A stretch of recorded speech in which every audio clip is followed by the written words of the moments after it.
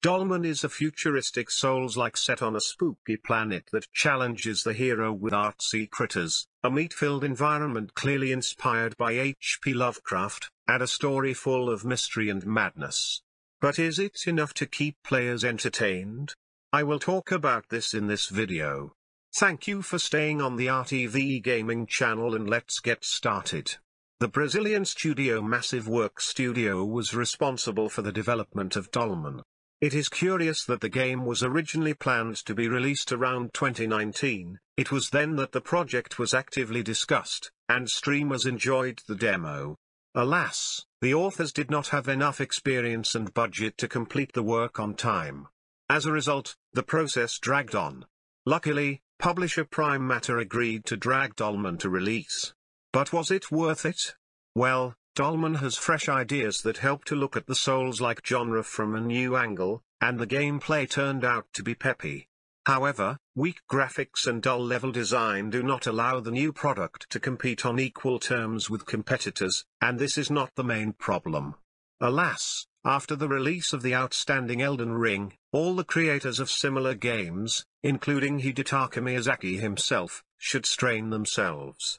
The fact is that against the backdrop of the main hit of 2022, all upcoming projects will look faded by default. Dolmen isn't that bad, but it's hard to explain why playing it when Elden Ring is available. So, what is the plot of the game about? In the distant future, people have learned to drive through space, colonize planets, and even make friends with aliens.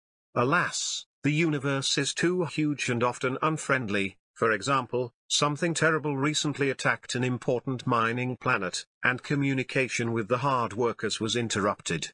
Now the hero has to figure out what happened there, and at the same time save the world. Few inputs. A unique Dolmen crystal was mined in the mines, with which you can open a portal between the worlds. Alas, one day terrible monsters jumped out of the portal. However, there are other mysteries. When the hero landed on the planet, something changed course and sent him away from the epicenter of events.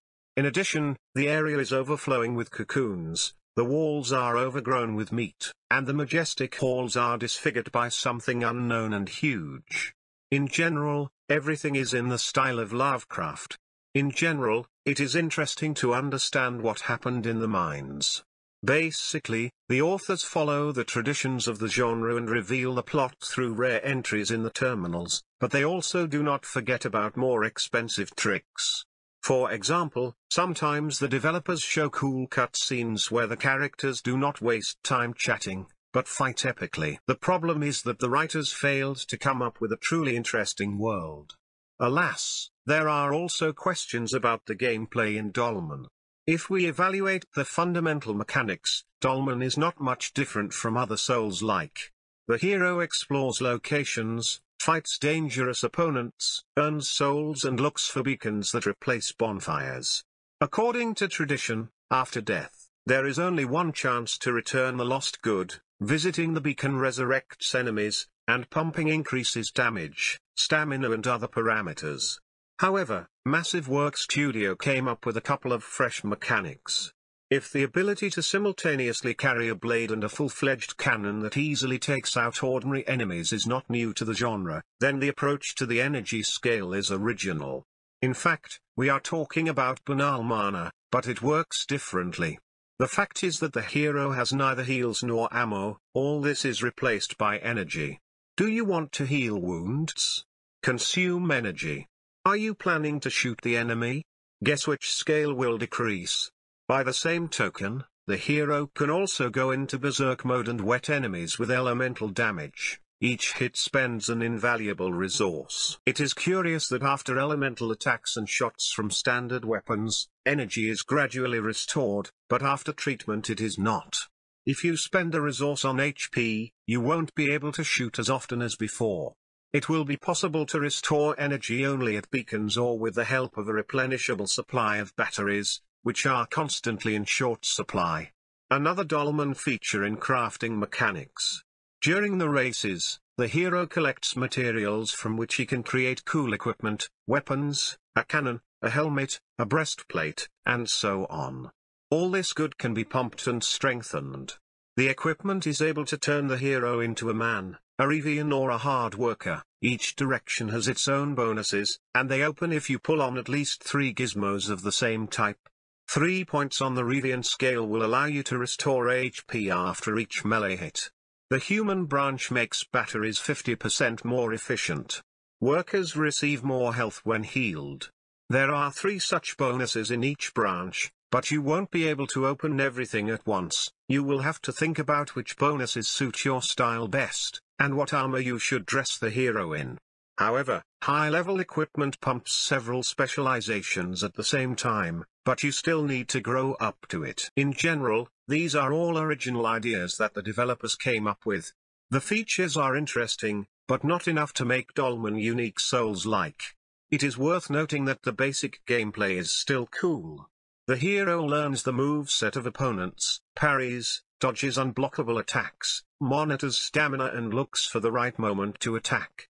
It's nice to do this, the controls are responsive, and the opponents are moderately strong to strain, but not in rage. But over the bosses, the authors should have worked better. Mighty Bastards traditionally change phases, but their moveset is still not large enough to puzzle the player. If in Elden Ring even 20 attempts are not always enough to figure out how to fill up the boss, then in Dolmen the enemy becomes an open book at most on the second run. The first boss fights are completed without any tension at all on the first try. However, the main problem of Dolmen is level design. Most of the time you will have to wander through dull futuristic corridors, warehouses and caves. There is nothing to admire in these places, and the approach to building levels is terrible.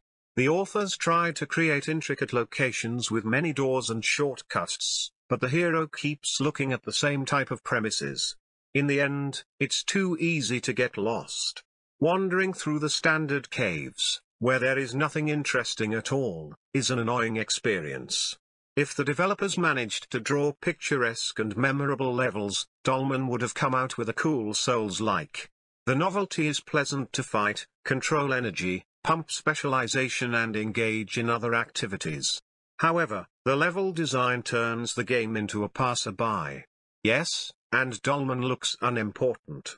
The quality of the textures and lighting seem dated, and the artists lacked the talent to make up for the shortcomings. As a result, there is absolutely nothing to admire in the novelty. The sound is also average.